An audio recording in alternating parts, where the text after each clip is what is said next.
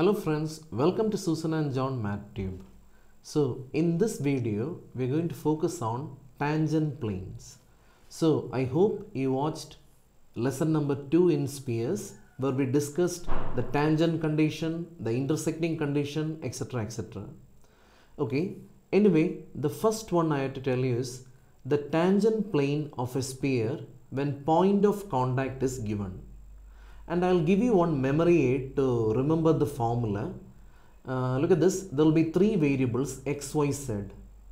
So what you do is you write x squared as x into x and put x1. Let's say the point of contact is x1, y1, z1. I'll repeat once more. To write the equation of a tangent plane when the point of contact is given. Okay, so what you do is you convert x squared into x and hence into x1, y1, z1, and 2x will be written as x plus x, and then I make it x1, y1, z1. Okay, now here we go. The trick is very simple. Suppose we have a sphere x square plus y square plus z square plus 2ux plus 2vy plus 2wz plus d equal to 0. And if the point of tangency, that means you know the point on the sphere, which is the point of contact, then all you have to do is you have to write x, x1. How do you do? Yeah, y, y1. And what about the next? Z, z1. Okay, now look at this. Now be very careful. We need to create 2x.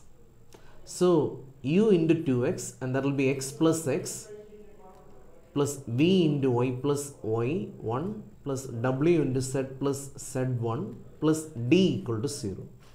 If you want, you can use this memory aid, or you can by heart this as a formula. Okay, anyway, I have one question for you.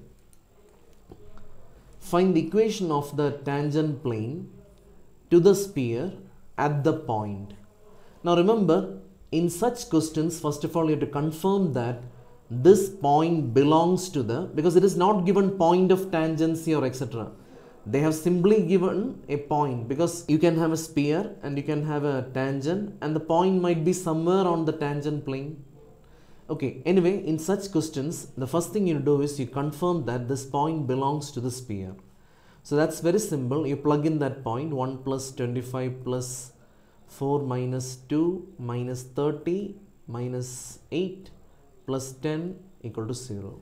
So this will give you 30, 30 and 30 will be cancelled, minus 10 plus 10, so 0 equal to 0. Now let's apply the trick. I'll strongly recommend you apply the trick. So we write the equation to tangent at x1, y1, z1 is given by, what's the trick? X squared will be written as x into x, then y into y, then z into z minus, now look at this, 2x. What should I do with 2x? X plus x. And 6y. 6y means half of that will be 3. I'm using it like 3 into 2 into y. And that will be y plus y, and my trick. And then divide by 2. So 2 into z plus z1 plus 10 equal to 0. So if you want, you can by heart the formula or apply the trick. Now what is x1, y1, z1? Yeah, 1 minus 5 and 2. So x into 1 and y into minus 5 plus 2 into z minus x plus 1 plus 3 times y minus 5 minus 2 times z plus 2 plus 10 equal to 0. You can simplify. Anyway, I got the answer y plus 5 equal to 0. You have to divide throughout by minus 2 etc. etc. I simplified it. Confirm whether this answer is matching with your answer or not. Okay, now let's go for some other question. Now these questions are more important in comparison with the first question. So look at this. Here we use the condition for tangency. If you don't know where this condition came from, you have to check video lesson 2 in spheres. Yeah. Okay. Prove that the plane touches the sphere. What do you mean by touches the sphere? Becomes a tangent. and also find the point of contact. Okay, that will be not too difficult. So I have the picture. We have the center of the sphere, capital C. So let's find the center. I'm sure you are an expert by now to find the center. What's the center? Yeah, coefficient of x divided by -2. Coefficient of y divided by -2. There is no set, so there will be 0. Now, what is the radius? Radius will be root under, square these quantities, 4 plus 1 plus 0 minus, the constant is -4, so it's going to get added and we'll get 3. So the radius is equal to, now I have to find P, because the tangency condition is R is equal to P. So I'm going to verify that the radius will be equal to the perpendicular distance from center to the, yeah. Now, how do you find the perpendicular distance? Do you still remember the formula?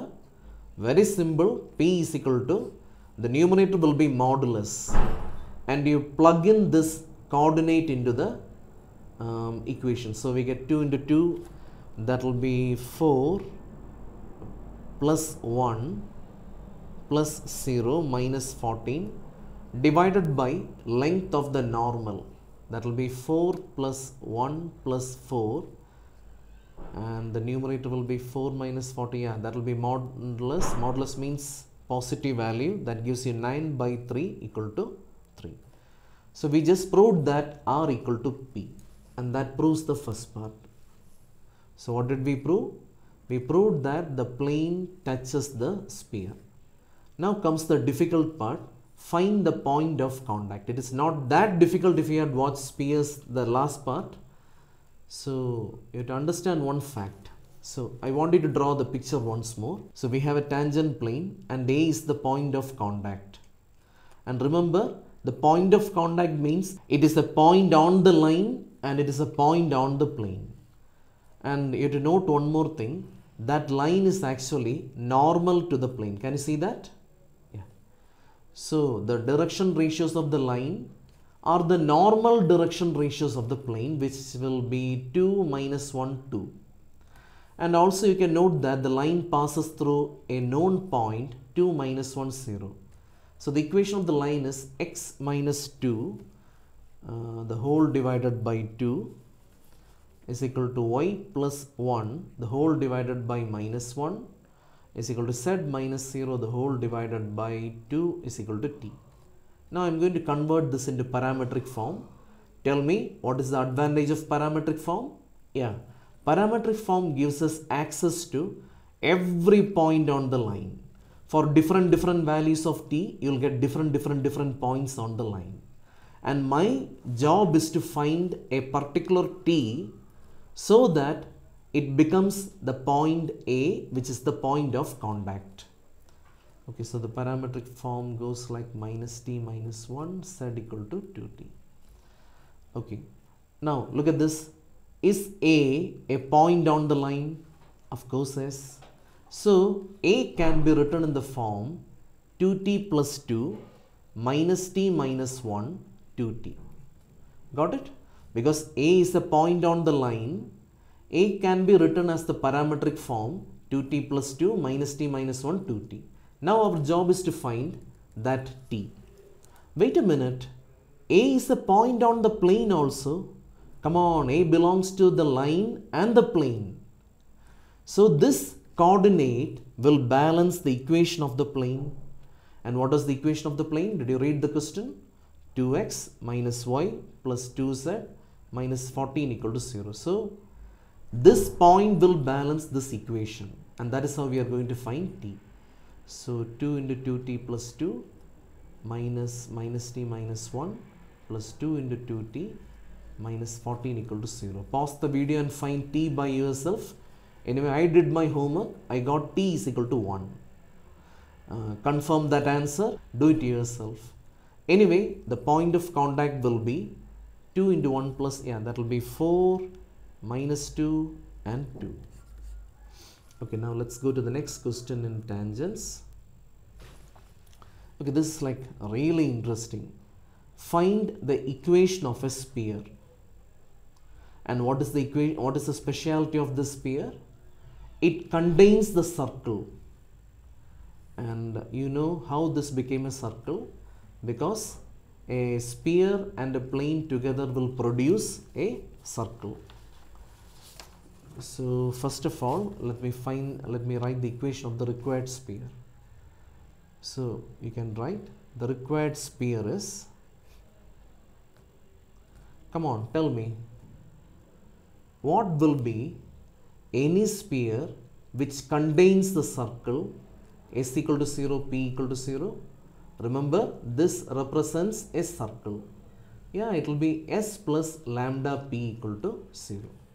So the required sphere will be x square plus y square plus z square minus 5 plus lambda times x plus 2y plus 3z minus 3 equal to 0. Now we got the sphere, but we have to find our suitable lambda.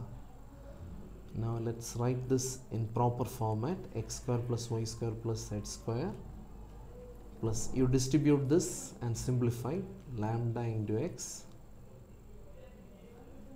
plus 2 lambda into y plus 3 lambda into z plus minus 5 minus 3 lambda is equal to 0. I hope you understood. Look at this. Any sphere passing through this circle will be equation number 1. Now tell me, what is the speciality about our required sphere? Because equation 1 represents a whole family. Because for different values of lambda, you will get different spheres containing the circle. Okay, read the last line. The required sphere is a tangent to this plane. Okay, so now what we do is we are going to apply the condition for tangency. What is the condition for tangency? Yeah, the condition for tangency is P is equal to R, where R is the radius of the circle and P is the distance measured from center to the plane. So let's calculate the center. The center will be, you know the method, I have colored it in yellow, minus lambda by 2 minus lambda minus 3 lambda by 2. And the radius is root under, square all these quantities, lambda square by 4 plus lambda square plus 9 lambda square by 4 plus 5 plus 3 lambda, and that is radius is equal to root under 7 by 2 lambda square. You can simplify fractions with calculator, that's exactly what I did now, plus 5. Now we have to calculate P. What is P? P means distance between the center and the given plane. What is the given plane? 4x plus 3y minus 15 equal to 0. Let's read the question once more. Don't use this plane. Yeah, this is the plane because it is given the required sphere. We already have the required sphere is a tangent to this plane. So what is the plane? 4x plus 3y minus 15 equal to 0. So calculate P. How do you calculate? You plug in the points. So 4 into minus lambda by 2 plus 3 into minus lambda minus 15 divided by length of the normal to the plane. So that will be 4 square plus 3 square. So P comes out to be minus 2 lambda minus 3 lambda minus 15 by 5. That is P is equal to minus 5 lambda. So I'm going to take minus 5 common, lambda plus 3 by 5. So we can split this modulus. So mod minus 5 mod lambda plus 3 by 5. So this will get cancelled. So P is equal to mod lambda plus 3. Now look at this. What is the condition for tangency? P is equal to R. I can see modulus and square root. So I am going to square on both sides. So P squared will be lambda plus 3 the whole square. Always remember, if you square the modulus function, you will get the original function being squared. And the square root will disappear,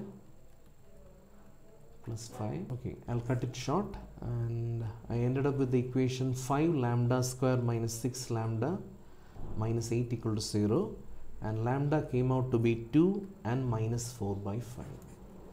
So now your job is very simple. You go back and plug in the first lambda value, you will get one sphere. Plug in the second lambda value, you will get another sphere. Okay. so now the last question in this video. Yeah. So find the equation of the tangent for this sphere. So we have to find the equation of a tangent. So the situation looks something like this, but it is given. So let's say the blue color thing is the required tangent. They have given another tangent, that is a tangent parallel to the blue one. Okay, so if you remember planes, this will be very easy to solve. So look at this. We have to find the blue tangent and a plane parallel to the tangent is given. Now in planes we learned that parallel planes have the same normal direction. So basically there will be no change in this part. So you can assume that the required tangent to be x minus 3y plus 2z plus some other constant to be equal to 0. So let's start like this. Let the required plane be x minus 3y plus 2z plus lambda equal to 0. Now the job is very simple. Your job is to find lambda, and we know that this equation number 1 is a tangent, and what is the tangent condition? R equal to P. So let's start the usual job. The center is 0, minus 2, 3, and radius is root under 0 plus 4 plus 9 minus minus will be plus 1, that will be root under 14. So we got R equal to root 14. Now we have to calculate P. P means distance between the center and equation number 1, and that gives us modulus of, you just plug in this point, so we get 0 plus 6 plus 6 plus lambda, the whole divided by root under 1 plus 9 plus 4. That is P is equal to modulus of lambda plus 12 by root 14. So now apply the condition P is equal to R. Can square it because that modulus has to go. Lambda plus 12 the whole squared by 14 is equal to 14. So lambda plus 12 the whole squared equal to 14 squared. So lambda plus 12 is equal to plus or minus 14, taking square root on both sides. So lambda equal to, I'll take the positive value, I'll take the negative value. So I got lambda is equal to 2 and lambda is equal to minus 26. So the required plane will be, so tell me what are the required planes? You can look at this. So the required planes are x minus 3y plus 2z.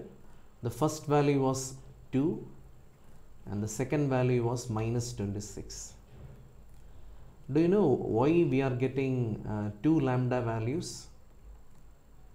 Can you imagine what is the reason we are getting 2 lambda values? The reason is very simple. There will be always 2 planes parallel to, there will be always 2 tangent planes parallel to any given plane. It's because of the symmetry of the sphere. So that's it. I'll be back with more videos. So till then, my friends, bye.